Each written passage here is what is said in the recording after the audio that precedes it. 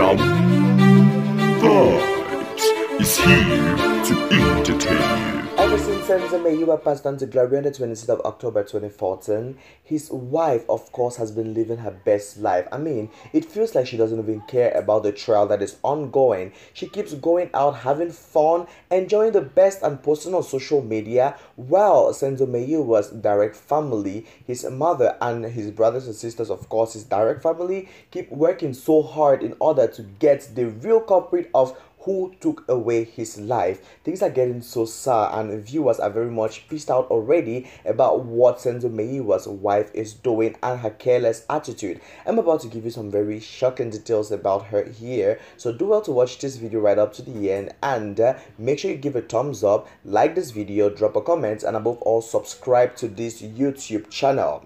Senzo Meyiwa was a South African professional soccer player and a goalkeeper. He played as a goalkeeper and captain for both Orlando Pirates in the Premier Soccer League and the South African national team Bafana Bafana. He actually passed on to glory after an alleged robbery on the 26th of October 2014 at Kelly Khumalo's mother's house. Meyiwa was married to Mandisa Nkize and they had a daughter together. In his documentary, it was revealed that Senzo had a tendency of cheating on his wife with multiple women, and Mandisa knew about this. It is also said that she would always forgive him no matter what he does to her because she loved him so much. But people are very much surprised. Is this the love she was preaching?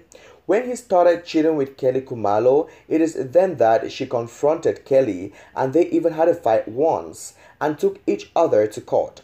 She mourned him, and also at his funeral, Kelly was not allowed to attend. She was very much bitter upon everything that Kelly Khumalo has done to her. Apart from taking away her husband, I mean, she as well went to the extent of being on the scene at the day that Senzo Meyiwa passed on to glory. And most definitely, so many viewers are actually pointing fingers at Kelly for having a hand in his passing on to glory. But why, I keep asking myself, is it because immediately after that she became a superstar, a worldwide recognized entertainer? That is a typical African mentality. Mandisa has been living her best life. She is busy enjoying life with her daughter and they are always together. Her late husband's trial is very much ongoing as we speak, but still yet she is not even attending or talking about it.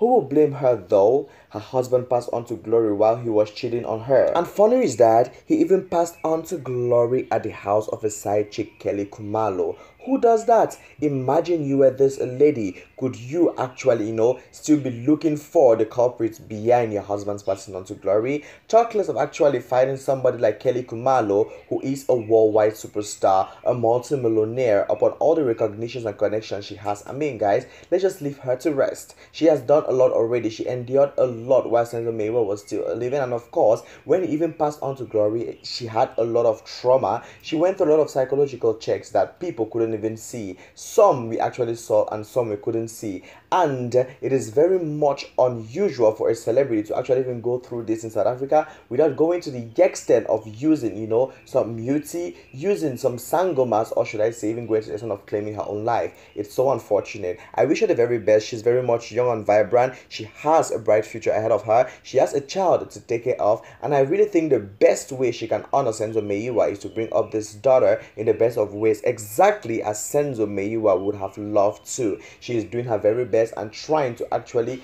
make the daughter to forget about everything, all the trauma. I really think that right now she doesn't deserve all the public trolls and hatred on social media, but she deserves all love. Anyways, you all tell me in the comment section what you feel about this particular lady. I mean, it's really so unfortunate that she doesn't speak or attend the husband's trial. Wow. I'm going to be replying to each and every of your comments. I love you also dearly. Jam vibes.